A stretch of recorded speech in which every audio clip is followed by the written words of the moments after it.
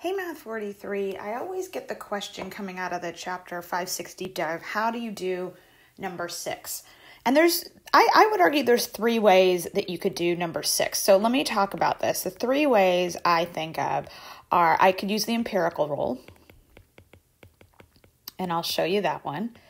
I could go ahead and I could use inverse norm on z-scores, and I'll show you that one. And then the third way is just a technique with any multiple choice, or not any multiple choice, but a lot of them. I can plug in the answers and then see which one works, right? And then check for correct answer. So let me go through each of these and show you the ways to do this. So when I say the empirical rule, right, I've got this variable. It's normally distributed.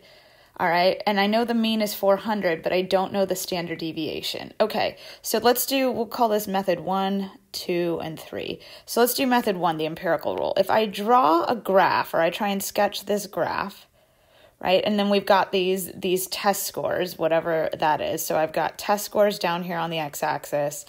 The mean 400's under the peak, so I've got test scores. Right, and what I know here is that 15% of all scores exceed 581. So if I'm at 581 here, right, and I think about the area to the right of that, I know that this area here is 15%. All right, so basically this right here is the 85th percentile. And if we think about the distance down the x-axis, actually let me use a slightly better color. Here we go. If I think about that change right there, right? So that range from 581 to 400, that difference is 181 units. And where I'm going with this is if this was something we were considering with the empirical rule, we know that when we get to the 84th percentile, according to the empirical rule, 84th percentile, right? Because we remember that the mean is always the 50th percentile, right? And then we add 34 more percent.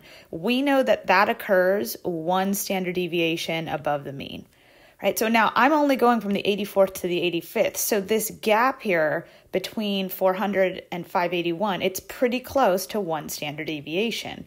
So that means the standard deviation's got to be close to 181, but slightly less than it. And that gets me to answer C.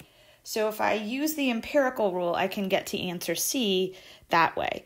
Now, if I don't want to use the empirical rule, I can go ahead and I can use inverse norm, right? And you might be saying, well, Miss A, when you use inverse norm, you need the percentile, let me write 85, and you need the mean, right, which we have, and the standard deviation, which we don't have. And I'm with you there, but you can always find the percentile for z-scores. So I could do the same thing here. I could say, let's go inverse norm, and I can do 0.8501, and let me go over to my calculator for a moment and crunch that number.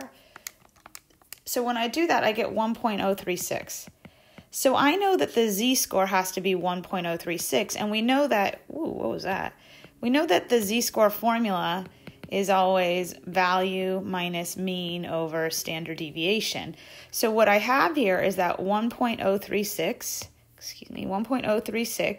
is going to equal this value of 581 minus the mean of 400 over this standard deviation that I'm looking for. And when I crunch this algebraically, and I'm going to scooch this up for just a bit, I get 1.036. That's going to equal 181 over sigma. I'm going to multiply both sides by sigma, but divide by 1.036. So when I do 181 divided by 1.036, I get that sigma is 174.6. And that's pretty close to 175. All right, so that's a second way. Now let's take a look at the third way. And this is just a multiple choice technique, right? So I'm going to go back and I'm going to use this formula here, but I'm just going to plug in my possible answers. So I'm going to see what happens if I do inverse norm of 85%. We go 400, and then we try 125. So let me go plug that into my calculator. All right, so we got inverse norm, what did I just say? 0.85, 400, and then 125. And we find out that that number is 529.6, basically. But ultimately, it's not 581, right? It's not matching that number that I was given, so that means I can rule out A. That is not the answer. So I can repeat this right? And I can try plugging in.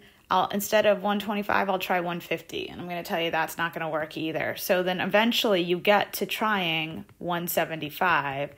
And when I run that, and give me a moment, I'll crunch it exactly so we all have the same numbers. I'm going to get 581.4. And that one is close enough to 581. All right. Thanks so much, everyone. Bye.